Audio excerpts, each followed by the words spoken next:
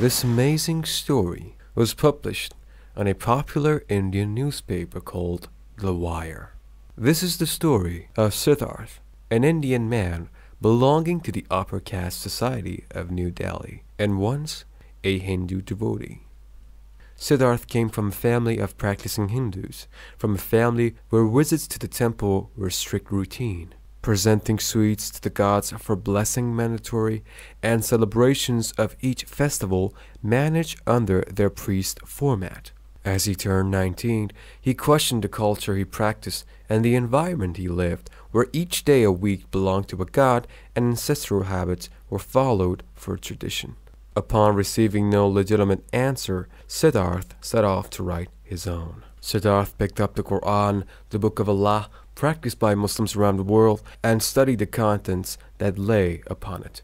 He was inspired by the message of Islam and heavily advocated for Islam's narrative of equality, stating that equal respect for all, be it a beggar or a banker, should be a mandate to live life.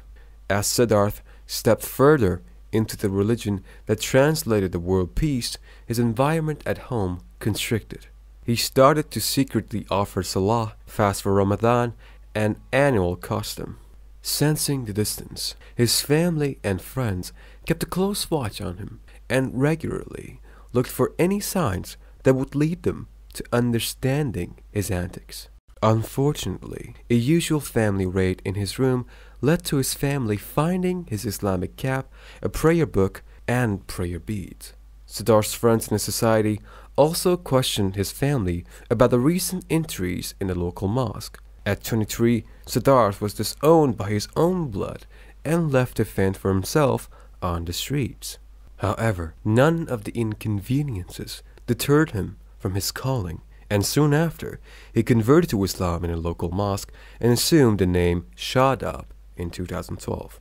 Sheltered by a Muslim friend, now family, Shadab started working and growing towards living a better life. As he listened to news of religious instability in the country, saw the horrific instances of animosity, and felt the vulnerability of living as a controversy, Shadab soon realized his trials were not over.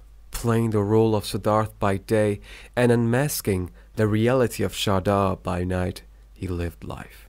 As the adhan was recited, Shadab reached forward to wear his prayer cap but stepped backward when Siddharth came up to stop him.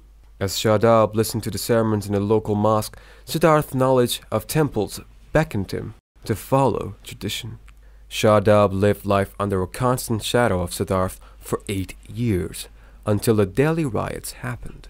He realized it wasn't him leaving Hinduism that spurred the animosity. It was the acceptance of Islam, its values and ideals. Working with relief teams, Shadab recalled his own experience as a Hindu, stating that he has hated Muslims for most of his life and today he is proud to call himself one. Shadab also acknowledged the severity of the religious controversies if one identified as a woman, feeling that the laws of conversion in his country do not celebrate a female's autonomous behavior. Shadab says that while it's one's legal right and personal choice to decide which religion to practice or preach, the publicly motivated climate in India leaves Muslims no choice but to hide their identity. May Allah help all the Muslims and keep us safe from any harm.